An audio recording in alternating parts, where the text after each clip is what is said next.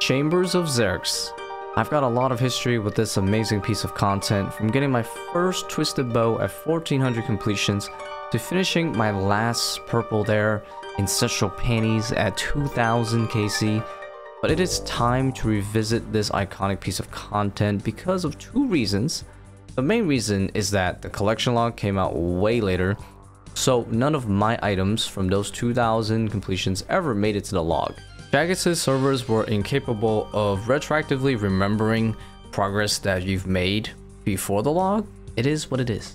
The second reason is that Cox has changed a lot over the years, and I have a lot of new gear to make the raid significantly faster than ever. In this video, you'll see my progress towards filling the Chambers lock slots and the new strategies that I've learned for Chambers in 2023. Big progress was made, and if you're a fan of these type of videos, slap that like button to let me know and enjoy the video. I've done some Chambers here and there after collection log update, mostly because of my Twitch livestream viewer events that I do once in a while. We take viewers, friends, and occasionally learners to these raids for fun. I managed to fill quite a few slots back this way throughout the years. Also, when ancestral kits came out, I did some challenge modes as well for them, which also gave me some slots back too. The biggest time saver was the twisted bow log slot that I filled back in the ancestral kit grind, so that was huge. Overall, I filled 5 unique purple slots. These were recorded on progress videos previously, so what you see on the screen is the progress we are starting off with this video. To start off the episode, I did some chill raids with friends here and there recently for fun in my free time. I didn't really innovate much at this point, as I was just focused on helping make the raids more chill for them and maybe get some good slots for good karma. Yes, I was rewarded for being charitable. Rough day.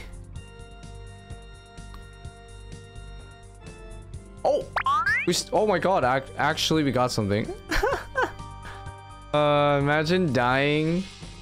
But it's not even a collection log, really? Wait, what? No, it should be. It should be.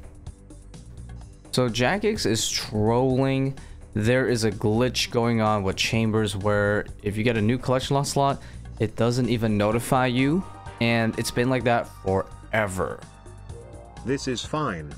So that's why I got the Kodai, but there was no pop-up. But you can definitely tell it was new to the log because it only showed one. But this is amazing progress to start off the Chambers log, because the Kodai is one of the 3 most rare items from Chambers. It's the mega rare class, same as twisted bow, so this will save me a lot of time. Good news, guys, after many years of this bug happening, Jagex has accidentally fixed it when they were trying to fix a clan chat bug. So yeah, happy accidents and good job, Jagex. Okay. Oh, whoa, it hit me at 55. That's actually super impressive. So these last few clips where I got my collection log stuff was actually from challenge mode raids, so it's a harder version of the normal raids. It also gives cosmetic kits, but yeah, I was helping my friend out with these and it was well worth it because I got rewarded for some good karma. That's it. Yeah. Oh no, I got the twisted kit. I'm so sorry. We're so close. We're so... Oh, yo, we did it! Oh my god. Oh my god, twisted buckler! And the twisted buckler, believe it or not, is actually a new slot. Unfortunately, this clip happened before they fixed the bug. But now that I have the buckler, there's only 5 things to get. The uncut onyx, ancestral top bottom, Finn's bulwark, and elder maul. So if I really want to start filling some more slots, I'm gonna have to do some pretty efficient raiding, just because there's gonna be a lot of dupes coming. So we just gotta go for more drops at a faster rate for the next slot unlock, probably. Oh, you got it! Oh my god! You got the dust! So the metamorphic dust allows a user to turn their omelet and give it the option to transform into all the other raid pets. So it's a really big drop that I helped my friend get just now. And with that, I'd say I've stocked up a lot of karma for helping out. I'm doing some corner slay on the side for a future video, and it's not the AFK, but chill enough so that I can listen to a good book and forget I was even doing Slayer sometimes. Recently, I've been checking out this book called The First Law of Cultivation, Chi equals MC squared. If you are a fan of the genre where the main character gets transported to another world, whether it's in books or in anime, then you'll definitely like this book. The main character, Lu Jie, is a 20-something-year-old guy from our world that woke up one day in an ancient Chinese-themed high fantasy world where there's a magic system called Qi. And through Qi, lots of cool magical elements like alchemy exist, and to top it off, there's a lot of cool Chinese-specific fantasy elements as well. What sets him apart from other stories is that our guy is not looking to become the most powerful person in this new world. He just wants to live in peace and avoid conflict of chasing for higher status and immortality. To do so, he is going to master alchemy after being saved by a miraculous healing pill. Using his knowledge of modern-day science from his years in university and his rekindled desire to learn about the inner workings of this new world, he seeks to master alchemy to create his own unique path. So far, I've read up to this part of the story. The main character is humble and relatable as he narrates his predicament with meme terms.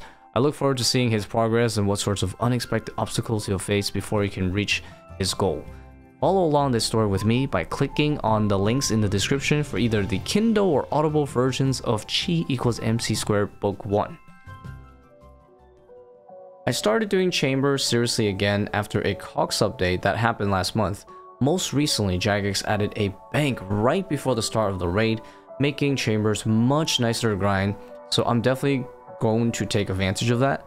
This has revolutionized how I do solo chambers because in the past, I would bring the same setup for every raid as I solo raided without using ults or friends to hold the raid for me, so there was no banking in between. But now that the bank exists, I can customize my setup to better tackle specific raid layouts, speeding up every single raid significantly. Another update from a while back was Jagex adding permanent storages throughout the raid, meaning I can easily store the supplies I brought in, so I can pick up more potions from the bosses if I were to get them too early. Previously, I couldn't really do that without making a bank. So let's talk about an updated scouting strategy for raids. I'm mostly solo raiding as it's the most convenient and one of the fastest ways to get drops. So I usually just look for a 5-room raid layout because that usually saves a good amount of time versus doing a 6-room raid, and it's more annoying to scout to find out what's in those 6-room raids. Most of the points come from anyways, so that extra room in some layouts is just not worth it. Secondly, I prefer raids that have overloads in the raid. The earlier the overload, the better, because being overloaded speeds up the demi-boss rooms. So ideally, I want a Tecton, Mudadao, or Vanguard start, or within the raid in the middle. Also, I typically avoid Ice Demon room, as it's the slowest room, but if everything else fits the previous 2 criteria, it's okay to do. Let's talk about gear strategy when it comes to scouting. I have a lot of different items to use at my disposal, and I definitely can't bring them all. So depending on the layout, I will use different items such as the Osmonton's Fang, Inquisitor Maze, Blood Fairy, and so on. Also, I rarely use the Salve Amulet for most chambers because a Cult Necklace is better with the Shadow, and that is best in slot for Skeletal Mages. Of course, Salve if you don't have my setup. If I get a layout where it's mudded out and no other rooms that give food drops, for example, there's quite a few layouts like that where it's fast but no food drops, then it's going to be difficult to no prep the raid, especially because Shadow does not heal me at home versus using the Sang Staff. However, Blood Fairy is really good for experienced raiders to consistently no prep, even layouts that drop no food. In contrast, I bring Torture to save charges if there is a Vanguard raid, as I typically get surplus food supplies from them. Osmonton's Fang is good at Tecton, Fossa, and basically best in slot Vanguards. So if there is Vanguards in my layout, I definitely bring the Fang over the Mace, but if it's only Tecton and or Fossa, I prefer having the Inquisitor Mace because it is a bit better than the Fang. You might be asking, what about the Scythe of Vitor? I prefer Lance for solo Ohm just because it doesn't require blood runes, and Scythe only really is better in solos if I do ultra sweaty strategies, and I really don't feel like doing that for consistent runs. However, for groups, I definitely recommend Scything Ohm because it's so easy to do in groups. But those are some of my new scouting related strategies for 2023 chambers. Most raids I do are around 20 minutes or less, and it's easily 30% faster compared to when I last seriously grinded regular cogs. Also really enjoy using thralls, especially for regular chambers. I have the 2-minute thrall timer thanks to combat achievements, and there's some neat little tricks. For example, the melee thrall is 2 minutes long, so it'll last me from the second melee hand to the third melee hand consecutively. Also, if you're learning how to do any sort of mage run, like thralls are huge because it helps keep the head turning. So the Ohm strategy is mostly the same, except the mage hand running got a lot more complex for me because now I use the shadow. The shadow is way more DPS than the Sang, but because it's a slower weapon with a longer attack range, you cannot do the normal mage hand running, which is very rhythmic and synchronizes well with the way Ohm operates. This strategy with shadow requires a real good understanding of solo Ohm, so I will only provide a gist here because it's too complex. But before that, I'll talk about a more simple shadow method just to get things going for some of you guys maybe learning. There's a simple shadow mage method that works, kind of like the Trident Sang mage running, where you simply attack once at the pinky row to get the drag, and then attack once more on the mage side of Ohm, and running back to the pinky and repeat. This method is very easy to learn. This is still better DPS, I believe, than Sang or Trident, but it does miss a lot of attack potential. So the real shadow mage run is very complicated, but the idea is that you need to stand at different attack tiles to maximize hits without taking damage from Ohm, as the shadow attack speed is not evenly synchronized with the Ohm's attack pattern. You also need to run further back because the shadow's attack range is longer, otherwise you cannot achieve the drag to dodge Ohm's attacks. The east side, you can mage shadow run without taking any damage if done properly, as every attack can be positioned in a way to dodge Ohm and not miss hits. The west side, however, does not work as well because you cannot get dragged the same way, as the pathing AI in this game is clunky depending on the direction you're moving from. The other side, you have to take a hit occasionally as you run out of dragging options to dodge Ohm's attacks, so you also will take more theoretical damage doing proper shadow mage running. Shadow mage running is really rewarding though, and it saves a lot of time at Ohm, so it's been fun learning it. My times typically now vary from 8 to 9 minutes versus probably like 9 to 10 before. Shadow alone probably saved a minute worth of time every Ohm. Also, the shadow has changed a lot on how I do raids in general, such as the demi bosses. The shadow is easily best in slot Vespula and melee vanguards. It's also really good on small Monodao, Ice Demon, and the other vanguards, and also the rope rune. I may honestly have forgotten something. Shadow easily saves multiple minutes of raid in a solo. Arguably, for an experienced raider, it's more profound than a T-bow at Chambers, as the damage gap between Shadow and Sang is way bigger than T-bow versus F-bow. So this is a nice way to spec the old melee hand and then get into the Shadow Mage run without taking damage. Oops, I wasn't recording, but damn, we just had a 742 Ohm, what the hell? Oh, I got a purple. It's not, it's a deck scroll.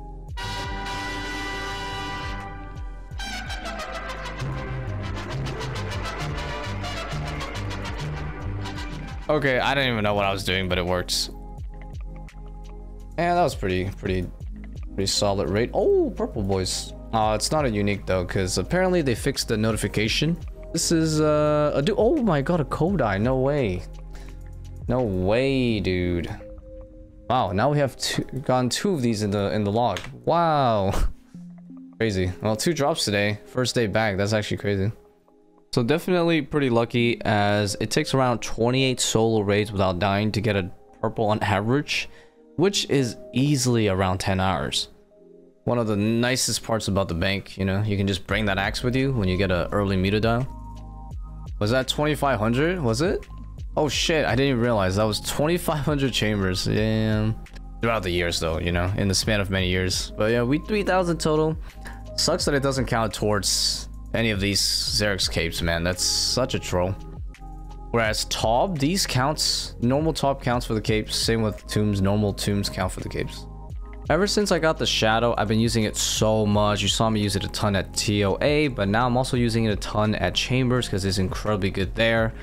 And yeah, first time actually soul rune crafting, I found some ways to make it a bit more AFK, such as obviously having a more zoomed out game, so I can actually click super far away and minimize my clicking needs. It's almost as AFK as blood runes, just slightly more annoying, but no biggie. Especially with the rune crafting outfit nowadays with 60% more runes, this is so much easier to get my runes back compared to before when I was camping Nightmare. Yeah, no outfit back then, no blood runes essence back then either. It was rough, but This is much better. What? No way. Nah. Another one? Oh my god. Well, actually, I'm actually probably due for another one. I'm at like 37 mil XP, baby. Let's see. How many is that? 2. What is this? This is kind of cool, man. Wow, 20 per scroll, dark relic, and elite clue scroll. Oh.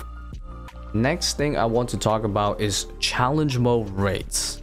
So challenge mode raids is of course the harder version of regular chambers, and you get some bonus rewards like the transmog for the omelet. You get also the capes and the ancestral kits recolors. I've revisited challenge mode cogs as well because I wanted to see if it was more points per hour for me, and sometimes scouting normal raids does get really annoying. Sometimes it could take like 5 minutes. Right now I'm doing a bit of the group raids in challenge mode. Here I'm going to show you some cool strats that I learned from some of my viewers that went with me. This one I'm about to show you is pretty crazy. Whoever lures Tecton, they could basically get stuck in this layout, and he will not attack for a while, which means he gets stalled before he gets to anvil, so that increases the chance of a 1 down massively. This is a 1 down. Come on. Yes, we did it. Also, in groups of 5 or more in challenge mode, I've noticed the Xeric crossbow is really good. That special attack is 110 damage on pretty much anything that you want, from skeletal mystics to shamans to Fistula Portal to the rope room to Olm to Fossa, mudded out, you name it. It's great. I totally forget that I could grab the 500 KC cape. So I'm gonna go ahead and grab that real quick. The warrior, nice. There we go. Realistically, I can probably get up to this, which is 1000 challenge mode KC, like 480 or 88 more KC. Because yeah, getting these last rounds could take a while. So I'll do some CMs. So hopefully that's enough. Good luck. Oh no way, ancestral rope top. No way, dude. I would have loved that, because I need that for I'm pretty sure I need this. Yeah, I need the top and the bottom. We got a professional CM goer here. This man's about to hit 2000 CMs. Shin the rangers, tag the majors, and it was easy. Skip. Even though it's scuff, you know, the times are still pretty good, I guess. You know, 30, 35 for our makeshift ass team. Arcane per scroll kick. Yo, you guys want some pennies? Can you guys stay on the mage side for 1 hit? Just stay for 1 hit before you go. Just stay for 1 hit. Okay, now you can go. Now you can move. Yep, there you go. Mage setting is the easiest way to skip specials if you didn't know. It's a trap! I did find ways to consistently do challenge mode raids and earn significantly more points per hour than doing normal solos. This is really nice because I have more options, and CM raids also helps me get the CM capes because you can only get those from the challenge mode. There were 2 big hurdles, however, that I had realized I needed to overcome if I wanted the CM raids to be better points per hour than regular. The biggest hurdle was figuring out how to skip the scavenger prep, because it would save me a lot of time. Sometimes it can take extra few minutes just to get the potion ingredients and planks for scavs, make the bank, and then try to prep early. So doing that just makes it not worth it versus doing normals for drops. The second hurdle was surviving CM Olm using Shadow, because as I mentioned before, you do take more damage doing the Shadow run, and you also don't get any heals unlike using a Sang and Olm. So how did I manage to make it work? First, I needed to figure out how many brews I had to bring to guarantee survival past Vanguards, because I get my first big food drop after killing Vanguards. This ended up being about 4 personal brews. After that, I needed to figure out how many brews I needed to bring to consistently survive CM Olm solo. This turned out to be around 6 brews with a Blood Fury. Keep in mind, I also have to use brews in order to make my way to Olm, right? So the 4 brews I have myself, and then the brews I get from the bosses, by the time I get to Olm, that leaves me usually with 2 brews left, which is clearly not enough because I had said I need 6 to consistently do Olm. So how do I get the extra 4 without having to kill scavs and, you know, go through all that RNG? there is a super easy solution and honestly pure genius, because in the last floor right before Ulm, Vasa, the boss, drops 5 in Darkened Juice 100% of the time, and Skeletons also give 100% Buchu Seeds. So I simply pick up those 2 items, and that makes me 5 brews at the end. No scavving needed. This only takes 1 minute or less every single time, guaranteed, which is several minutes faster than killing scavs and going through all that bullshit. My average CM solo times now consistently is better than my old PB solo CM time that I set for the Grandmaster Challenge. This strategy is not much harder than doing regular solos for me. Typically, I would get 58k points and 500 every 30 minutes doing 1 CM versus about 62k points doing 2 regular chambers every 45 minutes. So I would say CMs are a bit better for me points wise. For the people learning solo raids, don't expect CMs to be better points per hour, as it's way easier to die in CM raids versus regular, so keep that in mind. And my weapon choices might be a bit questionable with the melee. I pretty much main the Fang for everything up until Ulm, and then I lance Ulm. The reason why I don't bring something like a Scythe or a Maze is because the Fang overall is the best, and I need to save some inventory space so I can bring like my brews and stuff. Tecton can be done consistently in 3 minutes or less with Venge and landing just 1 Warhammer spec. Ooh, nice, I got a Twisted Kit. This would have been a 38 minute raid, which is pretty good without having to do anything like super sweaty. But yeah, I had to use the restroom mid raid and I lost like 7 minutes. There's that, but we're gonna keep going. This strat seems to be working out pretty good, so I'm gonna keep working on that. Now we have 2 sets of Twisted Ancestral in the bank.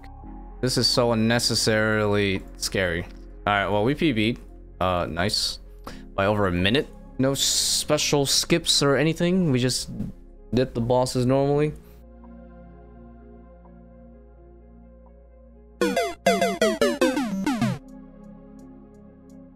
Dude, how are you hitting so hard? Alright, well, this is why we have purple sweets. Because Mama Dial is probably gonna kill me if I don't have purple sweets. So I'm ready to just take it at any moment. So I'm fucking ready to just take it. Now eventually I do get a free hit, no matter what. So yeah. Just takes a little bit longer, but it's better than dying. Sure beats dying, so there you go. Yeah, I just want to Venge KO that. Yes. It worked. That was really fast. Lightbearer Ring is absolutely amazing for challengeable raids, especially in the souls I found, because it synchronizes perfectly even with endgame gear, with giving you more chances to land specs at the right time. So let's say you start the phase, you know, you land your hammer specs on the hand, but you miss. It's okay. You just run the mage hand, complete the mage hand, and then by the time that's done, you also will have 50% spec to try again. So effectively, you get twice the chances, and usually I rarely will, you know, not have a hammered hand in my solos. Yes. 14 HP. Okay. I learned my lesson and not fuck around. Oh, I got a deck scroll though. Oh, I am so dumb. I forgot the juice. I forgot to pick up the juice. Fuck. First row of the day and I have such good RNG. Can we fuck it up? You know what? I'm just gonna YOLO this and go in with 3 brews because this is such an amazing entry time and I would just love to smash my PB. Jesus. Gonna have to do this because I freaking didn't pick up the juice like an idiot. I'm supposed to do that.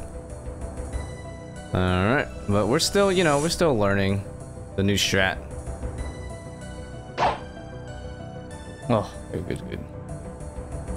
Yes! Oh my god, good hits. We might be able to salvage this raid. Holy Blood Fairy Prod, let's go. I really needed that. This could be a super good PB, but it's really tight.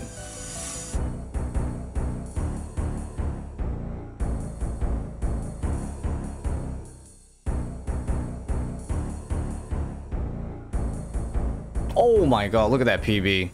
What the fuck? 34 minutes with a scuffed ass inventory that I brought. Holy crap! I had to spam purple sweets. Definitely not happening anytime soon again.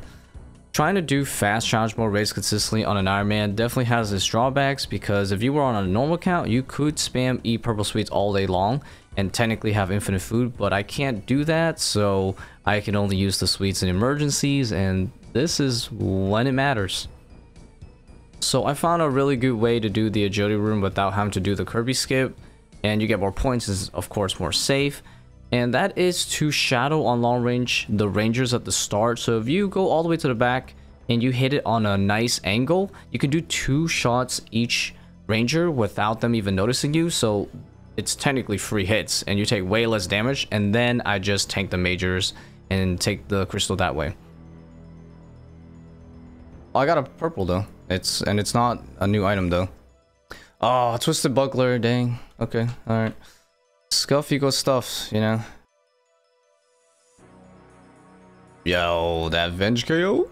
Love to see it. Hehe. Please hit some big numbers. Oh wait, I think it's yes. Oh, that one Venge was perfect.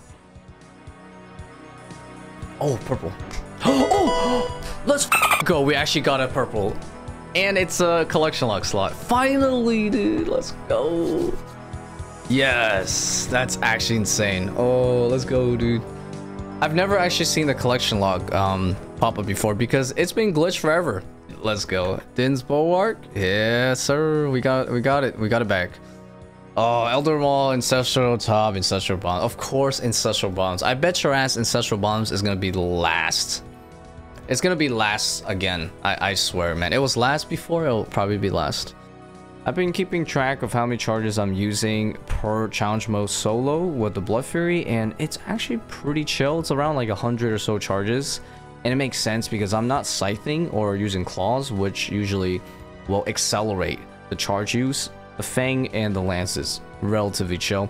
So yeah, 100 means that one shard will last me probably around 90 challenge mode raids, so that's super worth it. Yo, blood shard. Yes, sir. Nice. I'm happy with the progress I've made towards the Cogs log so far. We did get quite a few log slots, and big ones too, like Kodai. So I will be slowing down a bit now so I can work on Theater of Blood, aka Raids 2, for the same reasons as I started this video. I still have some items to refill at top, the Sang Staff and the Justicia Plate Body, and to an extent the top cape as well, because I can just work towards that since I only need regular tops to get that. So I will be shifting my focus to top for a future parts video. There should still be some time, maybe a month, maybe 2, before Desert Treasure 2 boss arc begins, so let's see how far we can get with the top collection log.